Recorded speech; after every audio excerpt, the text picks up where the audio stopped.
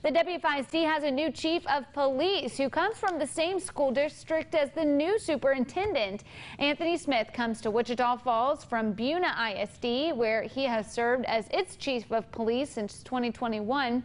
Prior to that, he was a detective sergeant for Jasper PD from 2013 to 2021.